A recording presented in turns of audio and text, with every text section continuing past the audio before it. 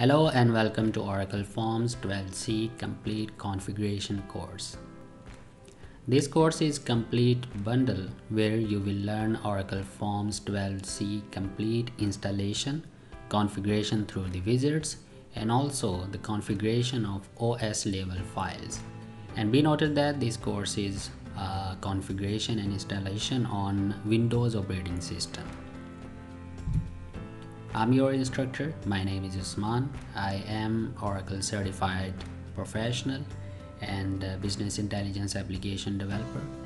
In this course, we will go towards the installation and configuration of middleware 12C through these 6 steps.